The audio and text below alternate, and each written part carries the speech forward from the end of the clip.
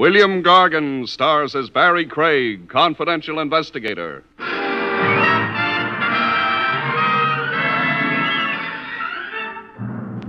Buying yourself a murder can run into pretty big money, but after that, you've got nothing to worry about. The only charge for the chair you're invited to sit in is electrical.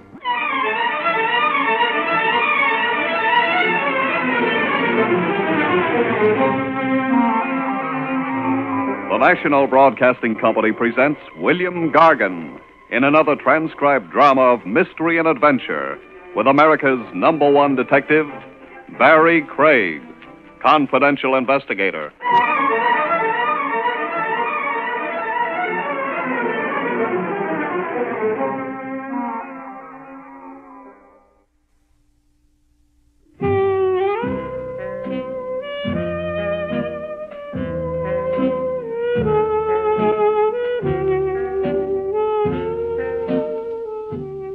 Barrie Craig speaking. When you've been a confidential investigator for long enough, you don't surprise easy anymore.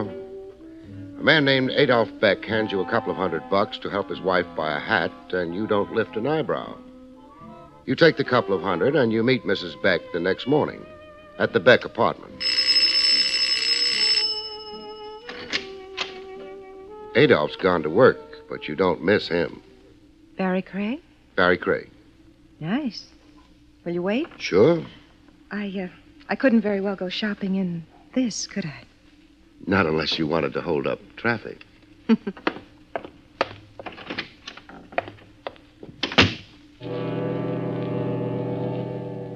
You wait while the lady changes into something that won't hold up traffic. You decide you're being overpaid. Given the chance, you'd watch Mrs. Beck even if there wasn't a nickel in it. Ready? Fine. You think traffic will be safe now? Sure. I don't know about myself, though. Oh, hold it. What? I'll take a look outside first. Oh. Well, the street looks normal. Let's go. Ah, it's such a lovely day. Yeah. But that's my car. Well, can't we walk? The shop's not very far. No. Well, all right, but... Safer this way.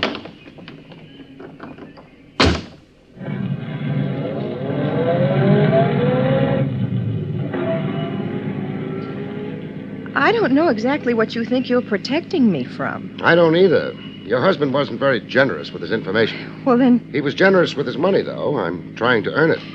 would you believe me if I told you I didn't need any protection? Sure, but I'd believe your husband harder, though. Why? He's my client. I always believe my clients harder. All right.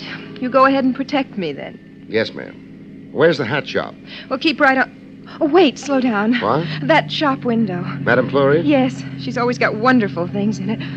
Oh, Mr. Craig. Yes? Stop the car at once. Okay. That bathing suit. The red one.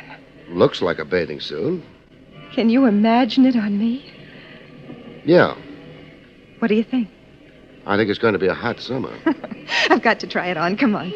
Whatever you say. Oh, I love to go shopping with a man. I don't get much of a chance. What's the matter with your husband? Adolph? Oh, he hates shopping. Good morning, madame. Monsieur, what can I show you? That bathing suit you have in the window. Ah, madame has magnificent taste. It is an imported suit. I hope I have here madame's size. Ah, oui. Altogether, I import only 3 such suits. Voilà. That's all there is to it?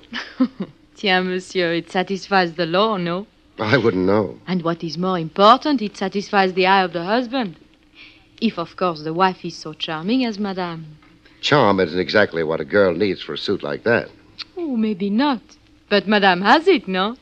She has it. I've got to try this on. Where? This way, please, madame. Madame will find the dressing room comfortable, I think. I must congratulate monsieur. Yeah? There are not many women who would even dare to think of wearing such a suit. It is, of course, ridiculously expensive. It is, huh? But monsieur will not mind paying, eh? I guess he won't. I guess in the kind of deal he's got, he pays and likes it. Or anyway, pretends to like it. Madame Fleury wasn't quite sure how to take that. So she shrugged her shoulders charmingly, the way the French do, and shut up. Time went by, and I got restless. Monsieur looks forward to seeing his wife in the suit, huh? Monsieur has been looking forward to it for too long. She's been in there over 15 minutes. Oh, a pretty woman always keeps her husband waiting, no? I wouldn't know about that. I still think she's been in there a long time. Would you mind hurrying her up? If monsieur is impatient. He's impatient. Tiens, then I go to advise madame. Madame? Madame? What's the matter? Madame does not reply. The door. She's locked. Well, let me.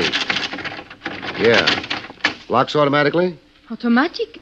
No, it is necessary that one moves the latch. One has moved the latch. Mrs. Beck. Mrs. Beck. Madame Fleury. Oui? Get back a bit. I'm going to break the door down. But monsieur... I'll explain later. Right now, I'm in a hurry.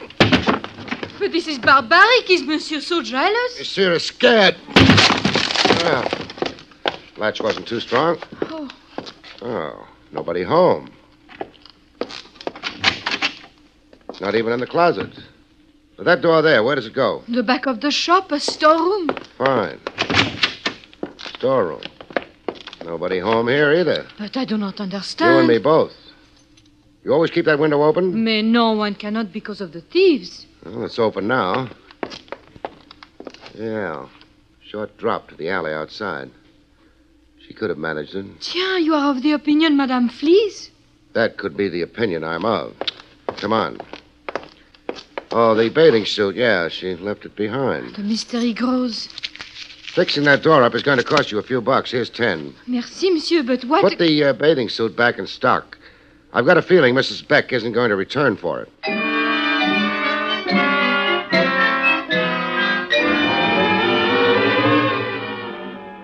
There was no occasion for yelling for the police. Mrs. Beck had a right to use the back exit if she wanted to. And there's no law against making a confidential investigator look foolish. I took my foolish look over to Beck's office and let him stare at it. But you shouldn't have let her... Mr. Beck. Yes? You handed me a couple of $100 to go shopping with your wife for the next week or so. You told me you were worried about her. Of course. And the first thing you do is let her slip out of your fingers. I never had them on her. You didn't bother telling me my job was to act as a jailer. I assumed you'd realize that... The only thing I could realize was that you figured she was in some kind of danger. Well, maybe she is. Maybe someone No. knew... There was no way anyone could have known she was going to stop at Madame Fleury's and use the dressing room there. Her disappearance had to be her own idea. Yeah, perhaps you're right. It's a little too early to call in the Missing Persons Bureau. She's been gone only for an hour. But I know some of the boys downtown. They might stretch a regulation for me. No. No. I don't want the police involved. She may simply have returned home. She did it the hard way. Or if she didn't... Craig, Yeah? I want you to find her. Meaning you don't really think she went home? Wherever she went, you find her. The police do that kind of thing a lot better than a one-man outfit like me. I don't care. Okay, it's your money. But I'll need a few leads. Leads? Look, Mr. Beck, New York's a large place. Also, it's furnished with trains, planes, and buses, leaving it every few minutes. I've got to have some idea where she might be heading and why, or else I'm licked. I understand, but We'll do it the hard way. Who was your wife before you married her? her name was Lila Lorne. Lila Lorne. It sounds phony. It was her professional name. What profession? She sang. She was a club singer. Where'd she have her last date before giving it all up for a home in Kitty's? She was singing at the Romany Rendezvous. The Romany Rendezvous. East 40s? Yes. Fine. Before marriage, your wife was a singer named Lila Lorne, singing at the Romany Rendezvous. Now, you tell me the rest. What rest? You know, somebody listening in would think I was working against you instead of for you. I had to drag this information out of you. Why? There's nothing wrong with a girl singing in a nightclub. Nothing to explain a disappearing act, either. You're shrewd, Craig. Isn't that why you hired me? I didn't think shrewdness would be necessary. The way you talk, people might get the idea you didn't want her found. I do. Okay, then what's the rest of it? Before Lila married me, she was sort of engaged to Eddie Myron. What does he do? Pitch for the Dodgers? He owns the Romany. Keep going. Well, Myron was very angry with Lila. And myself, I suppose. I've always been afraid that he might do something. That's why you hired me? Yes. Myron didn't grab your wife. Nobody did. That flight out of the back window at Madame Fleury's was both unscheduled and strictly her own idea. So I understand. Meaning maybe she decided money wasn't everything? Look here, Craig, this is terribly difficult for me. And I'm not helping. All right, I'll get started. Only one thing. Yes? Suppose I find her and she likes it where she is. All Beck had for that was a stricken stare. Didn't look good on him, and I didn't waste time admiring it. I got out.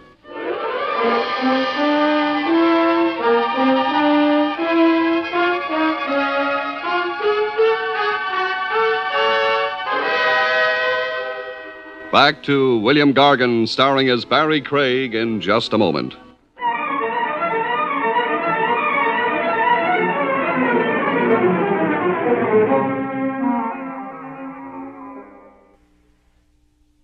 And now, back to William Gargan, starring as Barrie Craig, confidential investigator.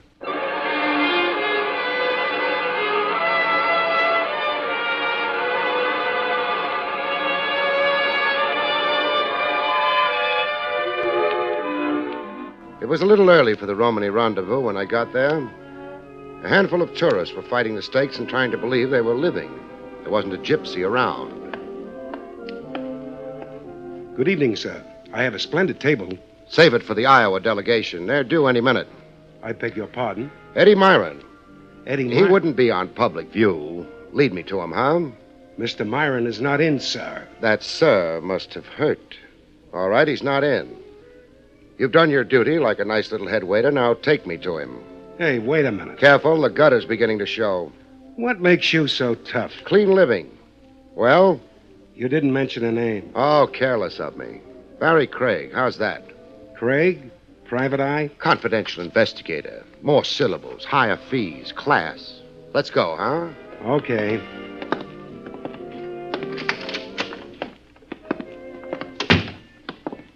Lila with him? Lila? A friend of yours, Mr. Craig? Very good. Forget I asked. Yes, sir. Mr. Myron's office is down the corridor. You can see the door from here. Thanks. But I'll take the sap first. Let go. Sure, the better Now I'll take the sap. Thanks.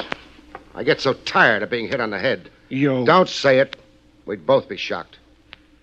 You were a little obvious, friend, asking me to walk in front of you. Now go back to the dirty napkins, huh? I'll show you the... No. Okay. Craig's made another friend. What goes... Oh, I forgot to knock. I'm terribly sorry. Who are you? The name's Craig. I also forgot to shut the door behind me. Excuse me, Mr. Myron. Wonder if there's a lock. Yes. Now, I feel better. I'd hate to have anyone walk in while my back was turned to him. Got a permit for that gun? Got any authority to ask? No. No. That makes us even. No, it puts me one ahead. I got the gun. Some days I can't keep score worth a darn. Is this some fancy kind of holdup? You wouldn't keep your dough in here. I wouldn't. But you mightn't know that. Barrie Craig. Do I stand and salute? You remember I'm a confidential investigator, which makes it unlikely I'm after your dough. Maybe I haven't got as high an opinion of investigators as you have. You're misunderstanding me, hurting my feelings. All I'm after is companionship. Mine? Lila's. Lila who? You took too long on that one, fella. All right. Your business has got something to do with Lila Lorne. The name's familiar. So's the lady. So what? I'm looking for her. Here? Know any better places? Sure. Try the Beck residence. I already have. Well, then we both don't know a thing. I don't know a thing. You do. What makes you think that? I tossed Lila Lorne's name in your head waiter's lap. He tried to toss this blackjack at me. Oh, that wasn't very nice of him. He missed. How does he feel about it? Painful. Well, I hope it doesn't show too badly. I wouldn't want the place to get a bad name. We're getting away from Lila Lorne. I haven't been near her in months. That's why your head waiter was so sensitive? I could pry it loose from him. Okay. Maybe I could use you on my side. Maybe even I might need you. Oh, yeah? Yeah, I got a call from Lila early this morning. First time I'd heard from her since she got married. Must have been a surprise. And it was even a pleasant surprise. She wanted me to meet her. She was upset. Beck was running short of money? Well, Beck, it seems, was running after another blonde. That's what Lila said. That's what she said. She wanted me to meet her up in Creekdale. What's Creekdale? Well, I got a kind of cottage up there. It's maybe an hour out of the city. She wanted you to meet her up there this morning? You agreed? I agreed. I drove up there. The cottage was there. And Lila? No. Well, I hung around for maybe a couple of hours. Then I started thinking. Somebody was playing me for something. I made fast time back to town. I worried. Boyle, that's the head waiter you tangled with, got his instructions. He'd been with me all day in the apartment. Why are you breaking down and telling me all this? Well, partially because Boyle lost his head when you mentioned Lorne. And that wouldn't make him a good witness. And partially because I don't even know what I was being set up for. I'd like you to find out. I've already got a client. Beck? Yeah. What's your job for him? Finding his wife. Well, that won't have to conflict with anything I want you to do. One client at a time is all I can handle. But if I find out anything that might interest you, you'll hear from me. Or maybe from the police. That was thrown in to worry him. He was already worried, but maybe not about the right things. Even at that, he was ahead of me. I didn't even know what the right things were.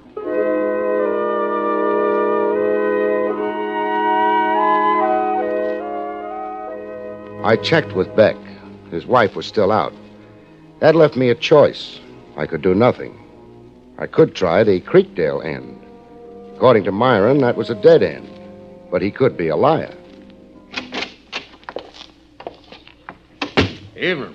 Good evening. You're the sheriff, they tell me. I guess they tell you right. I'm Barrie Craig. I'm a confidential investigator from New York City. That's so. That's so. Are you figuring on setting up business in Creekdale? Not exactly. Something else. I came up here to look through Eddie Myron's cottage. Yep. I thought I might find something there. I drove to the cottage before stopping here at your office. Yep. The cottage wasn't in very good shape. No. Somebody was careless with matches. Looks that way, don't it? Place was burned to the ground. When did it happen, Sheriff? This afternoon. I don't know the exact time it started. Couldn't have been later than 12 or so. Any ideas about why it started or who started it? What were you figuring on maybe finding in the cottage, mister? Something that might lead me to a lost lady. That's so. What might her name be? Lila Lorne, perhaps. Or more recently, Mrs. Adolph Beck. Yep. Come along, son. Okay.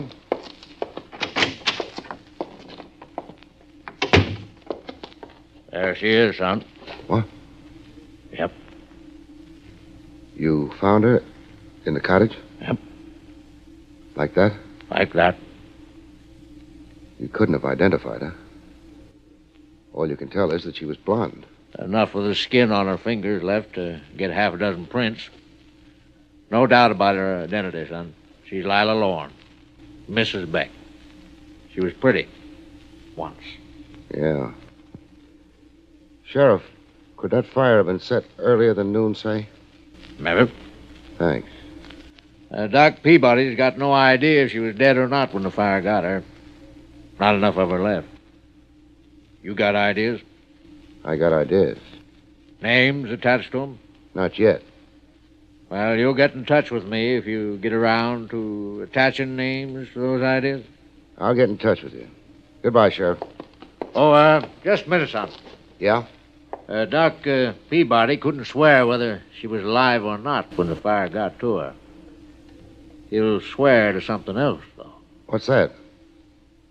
She had a couple of bullets in her lungs. The sheriff didn't have any expression on his face I could read when he let me have it. I held the pose for a minute, couldn't think of anything else, and got out.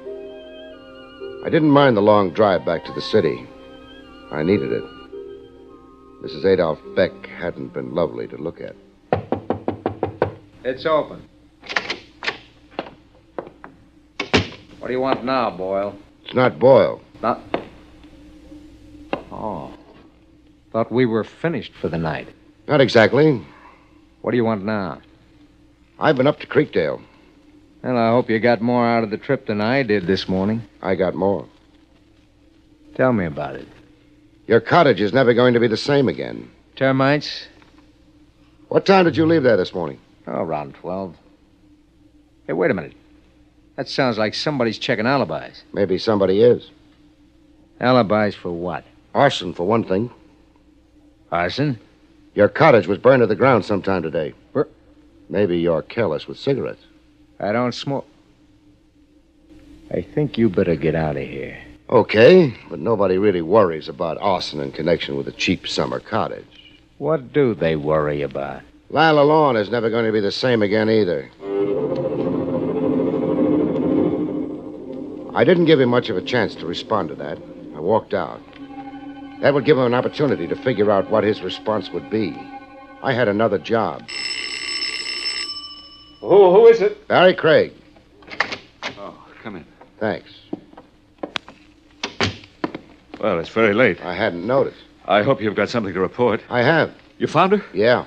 Splendid work. Is she coming back to me? I don't think she's got any choice in the matter.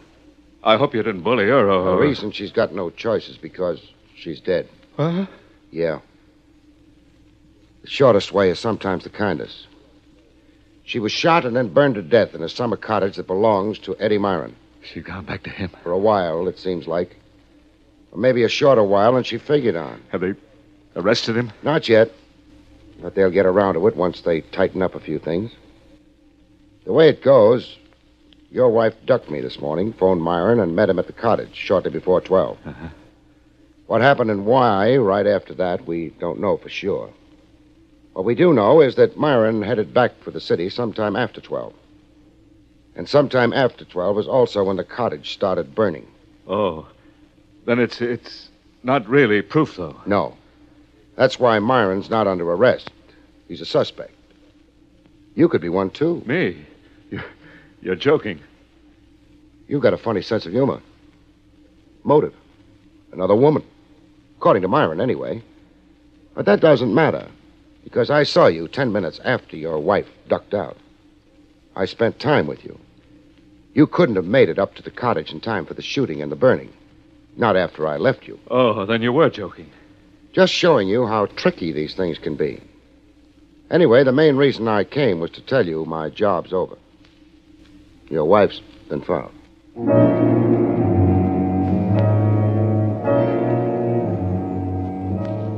I walked out. He didn't see me to the door. Loved her, hated her. The fact that she was dead meant something to him. I got out into the street and started walking, but not far. Somebody else was walking behind me. I stopped. He stopped. This wasn't my idea of fun. But it didn't matter because still another guy showed up. He didn't notice either of us, but we noticed him. I went after him, the hired man went after me. He must have made quite a procession. He turned off the pavement and walked into one of the small houses they still keep in New York City to prove that once upon a time it was a nice place to live in. I gave him a few minutes and then... While I waited for the doorbell to be answered, I scribbled a note on my card and dropped it. It would give the man following me something to think about. Yes? Police. Oh, all right. Thanks. You're not a policeman? No. Now, let's shut the door. I don't want the whole street to know I impersonated a cop. Mrs. Beck. Mrs. Beck. You sound surprised. Well, Maybe you're embarrassed. About the way you ducked me in Madame Fleury's this morning. I never did get to see how you looked in that red bathing suit. It's terribly late. It hasn't even begun to be late, Mrs. Beck. But I've got a problem bothering me. According to the police and to fingerprints, which never lie, Mrs. Beck is dead. You're not dead, are you? No, which leads me to a very funny conclusion. You're not, you never were, Mrs. Beck. You don't think that conclusion is very funny? I don't know what you want, what you're thinking. I'll tell you. Eddie Myron said Beck was running after another blonde. You're blonde. So was Mrs. Beck. That figures. You still haven't... Maybe you were holding out for marriage. I wouldn't know. I'm not asking. But Beck decided he'd have to get rid of his wife. He overheard her make a date with Eddie Myron. She was scared, I guess. And so he went to work. He got hold of me, hired me to go shopping with his wife. He got hold of you, got you to pretend you were his wife until he could duck up to Creekdale, kill his actual wife, wait till Myron had left the cottage in disgust, and then set fire to her. Why, that's silly. He got back to the city by 12. You were still alive then, according to what my testimony would have to be. Then you disappeared. So I'd think Beck couldn't have killed his wife. But he did. You prove it. I'm not doing anything. Myron put himself at the scene of the murder at the time of the murder, with no alibi. If he'd killed the girl, he wouldn't have done that. Therefore, the rest of his story has got to be believed. That leaves you. I followed Beck here. If you turned out to be someone I'd never met before, fine. Beck's in the clear, but you're not. So what else do I need? Killing Craig. Finally came out of the woodwork, Beck. Why don't you introduce me to the lady who's going to hang with you? Excuse me, they don't hang you in New York. Oh, stop it. Stop it. I didn't know about his plans to kill Lila. He just told me it was a gag for a divorce. Hey, that's not bad. Any jury with men this side of senility on it will go for that. Beck, it looks like you take it alone. I don't take anything. I can take care of her, Only too. trouble is, Beck, Eddie Myron was worried about me. He trailed me to your place. He trailed both of us here. I dropped a note to him when I came in. Advised him to pick a good seat. He's outside that window. You're lying. I'll take care of you first.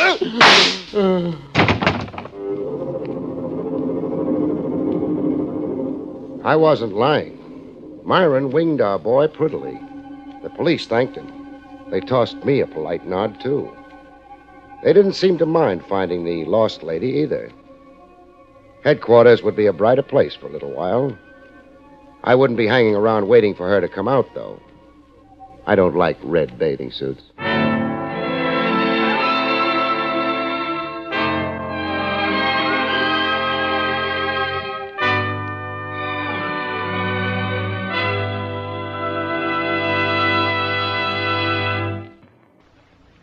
Three chimes mean good times on NBC.